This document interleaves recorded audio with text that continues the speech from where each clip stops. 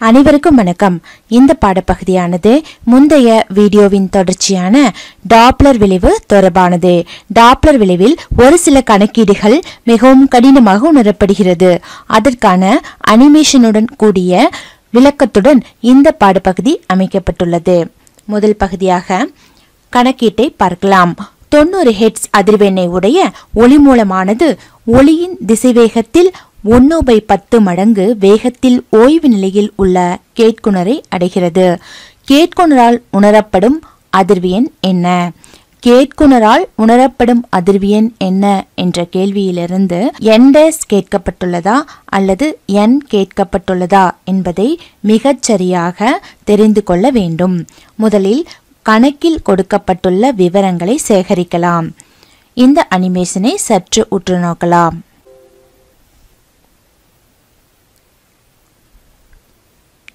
இந்த ஒளி மூலம் 90 ஹெர்ட்ஸ் அதிர்வெண்ணை கொண்டு செல்கிறது. இந்த ஒளி மூலமானது நிலையாக உள்ள கேட்குணரை நோக்கி செல்கிறது. உணரப்படும் ஒளியின் அதிர்வெண் என்ன என கணக்கில் கேட்கப்பட்டுள்ளது. ஒளி மூலமானது ஒளியின் திசைவேகத்தில் 1/10 மடங்கு வேகத்தில் ஓய்வு நிலையில் உள்ள கேட்குணரை அடைகிறது என கொடுக்கப்பட்டுள்ளது. எனவே Vs என்பது V/10 என நாம் எடுத்துக்கொள்ள வேண்டும். 1/10 மடங்கு எனும் பொழுது Vs இன் மதிப்பு V/10 என ஆகிறது. Vs எங்கு உள்ளதோ அங்கு இந்த மதிப்பை நாம் பிரதியிட வேண்டும் என இதற்கு பொருள். இது பொதுவான வாய்ப்பாடு. n' V + VL V - Vs × n. இங்கு கேட்குணர் நிலையாக உள்ளார். எனவே இங்கு நாம் VL இன் மதிப்பு 0 எடுத்துக்கொள்ள வேண்டும். கேட்குணர் நிலையாக உள்ளதால் VL இன் மதிப்பு 0 எடுத்துக்கொள்ள வேண்டும். கேட்குணரை நோக்கி ஒளி மூலம் வர வேண்டும். எனவே n' இன் மதிப்பு அதிகமாக இருக்க வேண்டும். n' இன் மதிப்பு அதிகமாக இருக்க வேண்டுமானால் பகுதியின் மதிப்பு குறைவாக இருக்க வேண்டும். தொகுதியானது குறைவான மதிப்பெண்ணுடைய எண்ணால் வகுக்கப்படும் பொழுது மட்டுமே n' அதிக மதிப்பை பெறுகிறது. ஒளி மூலமானது கேட்குணரை நோக்கி வருகிறது. எனவே இந்த தோற்ற அதிர்வெண்ணின் மதிப்பு அதிகமாக இருக்க வேண்டும். VL கேட்குணர் நிலையாக உள்ளார். எனவே VL 0 என எடுத்துக்கொள்ளலாம். V - Vs என்பதற்கு n' இன் மதிப்பு அதிகமாக இருக்க வேண்டுமானால் பகுதியின் மதிப்பு குறைவாக இருக்க வேண்டும். எனவே இங்கு நாம் மைனஸ் குறியீட்டை போட்டுக்கொள்ளலாம். ஒளி மூலமானது கேட்குணரை விட்டு விலகி செல்லும் பொழுது இந்த n' இன் மதிப்பு கண்டிப்பாக குறையும்.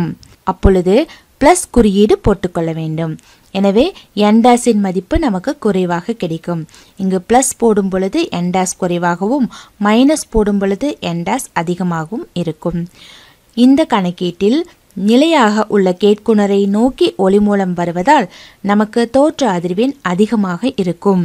எனவே இங்கு மைனஸ் குறியீடும் VL என்பதை 0 எனவும் எடுத்துக்கொள்ளும் பொழுது நமக்கு இந்த சமன்பாட்டில் இந்த கேள்விக்கான சமன்பாடு n' V/V - Vs × n என மாற்றம் அடைகிறது. இங்கு ஒளியின் திசைவேகத்தில் 1/10 மடங்கு ஒளி மூலத்தின் திசைவேகம் என கொடுக்கப்பட்டுள்ளது. எனவே Vs இன் மதிப்பை நாம் 1/10 என எடுத்துக்கொள்ள வேண்டும். 1/V இன் 1/10 மடங்கு. Vs எங்கு உள்ளதோ அங்கு V/10 என நாம் பிரதியிட வேண்டும். மேலே கொடுக்கப்பட்டுள்ள V கீழே கொடுக்கப்பட்டுள்ள V ஆகியவற்றை வெளியே எடுக்கும் பொழுது நமக்கு இந்த மதிப்புகள் ஒன்றை ஒன்று சமன் செய்து விடுகிறது. எனவே 1/1 - 1/10 என ஆகிறது. இந்த சமன்பாட்டை நாம் தீர்க்கும் பொழுது இந்த 10 ஆனது இங்கே பெருக்கப்பட்டு 10 - 1/10 என கிடைக்கிறது. கீழே உள்ள 10 மேலே செல்லும். 10/9 × n என்பது இதற்கான சுருக்கம். மேலும் 10/9 × n என்பது நமக்கு கணக்கீட்டில் 90 ஹெர்ட்ஸ் என கொடுக்கப்பட்டுள்ளது. 90 என்பது ஒளி மூலத்தின் அதிர்வெண். எனவே n இன் மதிப்பு 90. இதனை சுருக்கும் பொழுது நமக்கு 100 ஹெர்ட்ஸ் என்ற மதிப்பு கிடைக்கிறது. அடுத்த கணக்கீட்டிற்குள் செல்லலாம். 500 ஹெர்ட்ஸ் அதிர்வெண்ணை உடைய ஒளி மூலமானது 30 மீ/வினாடி வேகத்தில் கேட்குணரை நோக்கி நகர்கிறது. காற்றில் ஒளியின் வேகம் 330 மீ/வினாடி எனில் கேட்குணரால் உணரப்படும் ஒளியின் அதிர்வெண் என்ன? இங்கு இந்த ஒளி மூலமானது நிலையான கேட்குணரை நோக்கி நகர்கிறது. ஒளி மூலத்தின் அதிர்வெண் 500 ஹெர்ட்ஸ், அதாவது n இன் மதிப்பு 500 ஹெர்ட்ஸ் என கொடுக்கப்பட்டுள்ளது. இந்த ஒளி மூலமானது 30 மீட்டர் பர் வினாடி வேகத்தில் செல்கிறது. மேலும் v இன் மதிப்பு, காற்றில் ஒளியின் திசைவேகத்தின் மதிப்பு 330 மீட்டர் பர் வினாடி என கொடுக்கப்பட்டுள்ளது. இந்த கணக்கில் கொடுக்கப்பட்டுள்ள தகவல்களை சேகரிக்கலாம். காற்றில் ஒளியின் திசைவேகம் 330 மீட்டர் பர் வினாடி, vs என்பது 30 மீட்டர் பர் வினாடி. மேலும் n dash is equal to v plus vl by v minus vs into n என்பது பொதுவான வாய்ப்பாடு. எப்பொழுதுமே பொதுவான வாய்ப்பாட்டிலிருந்து நமக்கு தேவையான வாய்ப்பாட்டினை தெரிவித்துக் கொள்ள வேண்டும். இங்கு ஒளி மூலமானது கேட்குணரை நோக்கி நகர்வதால் எங்கெல்லாம் கேட்குணரை நோக்கி நகரும் என இருக்குமோ அங்கெல்லாம் v minus vs என போட்டுக்கொள்ள வேண்டும். vl என்பது கேட்குணர் நிலையாக உள்ளதால் vl இன் மதிப்பை நாம் 0 எடுத்துக்கொள்ள வேண்டும். எனவே n dash is equal to v by v minus s into n என்பது இந்த கேள்விக்கான சமன்பாடாக நாம் எடுத்துக்கொள்ளலாம். இங்கு v என்பது கணக்கில் கொடுக்கப்பட்டுள்ளது 330 மீட்டர் பர் வினாடி. எனவே v எங்கெல்லாம் உள்ளதோ அங்கு 330 மீட்டர் பர் வினாடி என்ற மதிப்பை பிரதியிட்டுக் கொள்ள வேண்டும். 330 என்பதை v will பிரதியிடலாம். 330 by 330 minus vs இன் மதிப்பு 30. எனவே vs இன் மதிப்பை 30 என பிரதியிட்டுக் கொண்டு n, அதாவது ஒளி மூலம் 500 ஹெர்ட்ஸ் அதிர்வெண்ணுடன் செல்கிறது. எனவே n என்பதை 500 என பிரதியிட்டுக் கொள்ள வேண்டும். இந்த சிறிய எளிய கணக்கீட்டை நாம் தீர்க்கும் பொழுது நமக்கு 550 ஹெர்ட்ஸ் என விடை கிடைக்கிறது. n dash is equal to 550 hertz. இங்கு தோற்ற அதிர்வெண் n dash 550 ஹெர்ட்ஸ் என்பது சரியான விடை. அடுத்த கணக்கீடு, ஒரு ஒளி மூலமானது 50 மீட்டர் பர் வினாடி திசைவேகத்தில் ஓய்வு நிலையில் உள்ள கேட்குணரை நோக்கி நகர்கிறது. கேட்குணரால் உணரப்படும் ஒளி மூலத்தின் அதிர்வெண்ணானது 1000 ஹெர்ட்ஸ் ஆகும். அந்த ஒளி மூலமானது ஓய்வு நிலையில் உள்ள கேட்குணரை விட்டு விலகி செல்லும் பொழுது உணரப்படும் தோற்ற அதிர்வெண் என்ன? இங்கு ஒளியின் திசைவேகம் 330 மீட்டர் பர் வினாடி. இந்த கணக்கானது 2 பகுதிகளாக பிரிக்கப்பட்டுள்ளது. முதலில் நாம் n இன் மதிப்பை கண்டுபிடிக்க வேண்டும். அதாவது ஒளி மூலத்தின் உண்மையான அதிர்வெண் என்ன என்பதை கண்டுபிடிக்க வேண்டும். அடுத்ததாக ஒளி மூலமானது கேட்குணரை விட்டு விலகி செல்லும் பொழுது ஏற்படுத்தக்கூடிய ஒளியின் அதிர்வெண் n dash கேட்கப்பட்டுள்ளது. எனவே இந்த கணக்கு 2 பகுதிகளை உடையது என்பதை நாம் நன்றாக உணர வேண்டும். மீண்டும் ஒருமுறை கேள்வியை பார்க்கலாம். ஒரு ஒளி மூலமானது 50 மீட்டர் பர் வினாடி திசைவேகத்தில் ஓய்வு நிலையில் உள்ள கேட்குணரை நோக்கி நகர்கிறது. இந்த கேட்குணர் ஓய்வு நிலையில் உள்ளார். இந்த ஒளி மூலமானது கேட்குணரை நோக்கி வருகிறது. அவ்வாறு நோக்கி வரும் பொழுது கேட்குணரால் உணரப்படும் ஒளியின் அதிர்வெண் 1000 ஹெர்ட்ஸ் என கொடுக்கப்பட்டுள்ளது. எனவே முதலில் n dash இன் மதிப்பு கொடுக்கப்பட்டுள்ளது என்பதை நாம் நன்றாக உணர வேண்டும். இந்த ஒளி மூலமானது 50 மீட்டர் பர் வினாடி வேகத்தில் செல்வதால் vs is equal to 50 metre per வினாடி என எடுத்துக்கொள்ள வேண்டும். ஒளி மூலமானது கேட்குணரை நோக்கி வருகிறது. முதல் பகுதி, ஒளி மூலம் கேட்குணரை நோக்கி வருவது சமன்பாட்டை நாம் எவ்வாறு மாற்றியமைத்துக் கொள்ள வேண்டும்? எப்பொழுதெல்லாம் ஒளி மூலமானது கேட்குணரை நோக்கி வருகிறதோ அப்பொழுதெல்லாம் இங்கு மைனஸ் குறியீடு இட வேண்டும். ஏனென்றால் பகுதியின் மதிப்பு குறைவாக இருந்தால் மட்டுமே n dash இன் மதிப்பு அதிகமாக இருக்கும்.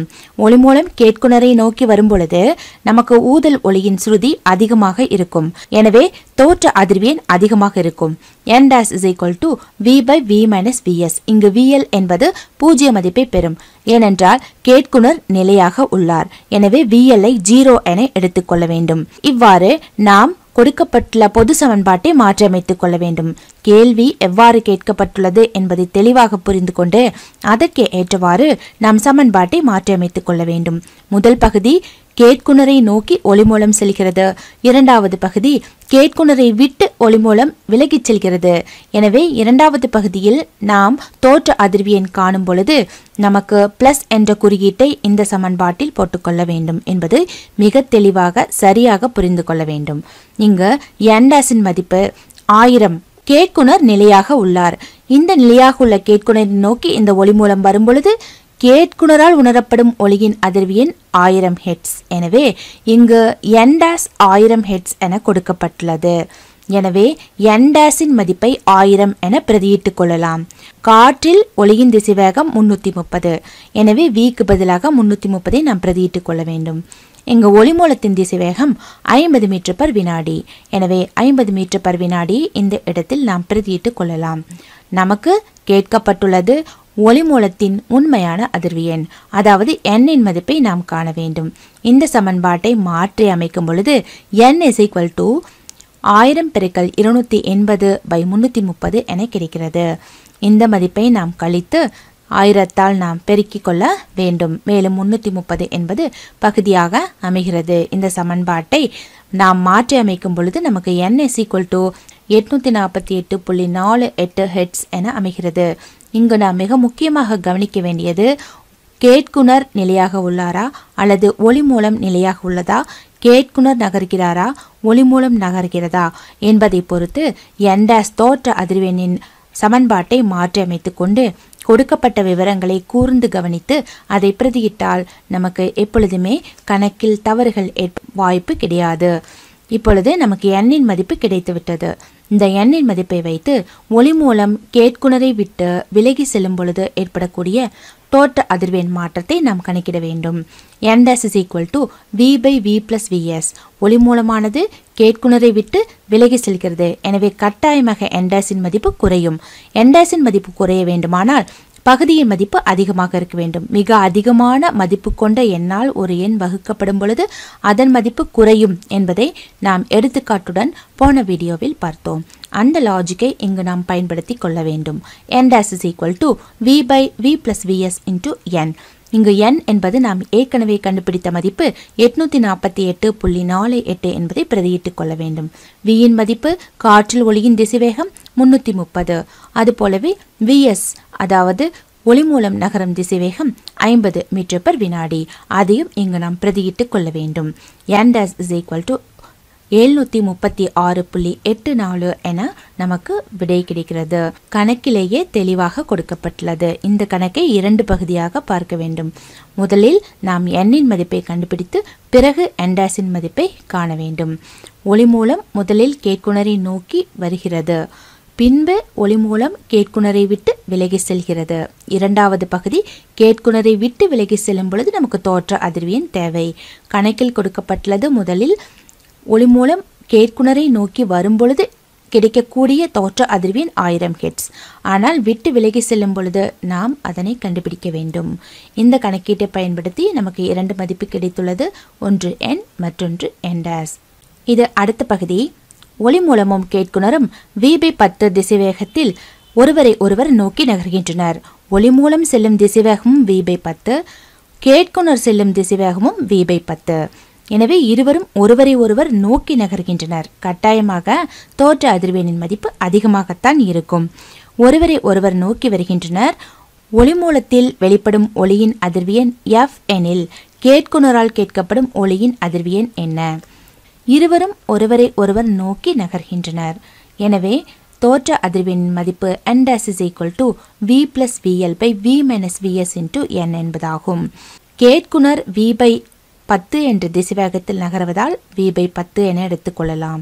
ஒளி மூலம் v/10 என்ற திசைவேகத்தில் செல்வதால் v/10 என எடுத்துக்கொள்ளலாம். ஆனால் கணக்கில் உண்மையான அதிர்வெண் n என்பது f என்ற குறியீட்டால் குறிக்கப்பட்டுள்ளது. எனவே n என்பதை எடுத்துவிட்டு f என்பதை மட்டும் போட்டுக்கொள்ள வேண்டும். இதை நாம் தீர்க்கும் பொழுது மேலே உள்ள v மற்றும் கீழே உள்ள v பொதுவாக எடுக்கப்படும் பொழுது சமன் செய்யப்பட்டுவிடும். மேலே உள்ள மதிப்பானது 1 + 1/10 அதாவது 11/10 என கிடைக்கும். கீழே உள்ள மதிப்பு 1 - 1/10 என கிடைக்கும். அதாவது 9/10 என கிடைக்கும். மேலே உள்ள 10 மற்றும் கீழே உள்ள 10 சமன் செய்யப்பட்டுவிட்டால் n dash = 11/9 × f என நமக்கு விடை கிடைக்கிறது. 11/9 என்ற மதிப்பை நாம் வகுக்கும் பொழுது 1.22f என கிடைக்கிறது. இதுவே இந்த கணக்கிற்கான தோற்ற அதிர்வெண் ஆகும். n என்பதை f என்ற குறியீட்டால் மட்டுமே நாம் மாற்றி அமைக்கிறோம். இந்த ஒரு சிறிய மாற்றம் கணக்கில் கொடுக்கப்பட்டுள்ளது. அடுத்த கணக்கீட்டிற்குள் செல்லலாம்.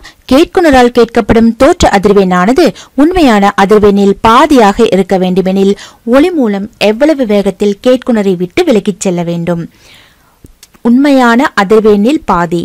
உண்மையான அதிர்வெண் என்பது என்ன? n என்பது உண்மையான அதிர்வெண். அதாவது n டேஷின் மதிப்பு உண்மையான அதிர்வெண்ணில் பாதியாக இருக்க வேண்டும். எனவே n டேஷ் என்பதை n/2 என எடுத்துக்கொள்ள வேண்டும். கேட்குனரால் கேட்கப்படும் தோற்ற அதிர்வெண்ணானது இங்கு கேட்குனர் நிலையாக உள்ளார் என்பது கொடுக்கப்படவில்லை. ஆனால் நாம் கேட்குனர் நிலையாக உள்ளார் என எடுத்துக்கொண்டுள்ளோம். எனவே L இன் மதிப்பு 0 உள்ளது. n dash is equal to v/v plus vs into n. இங்கு கேட்குனரால் கேட்கப்படும் தோற்ற அதிர்வெண்ணானது உண்மையான அதிர்வெண்ணில் பாதியாக இருக்க வேண்டுமெனில் ஒளி மூலம் எவ்வளவு வேகத்தில் கேட்குனரை விட்டு விலகி செல்கிறார்.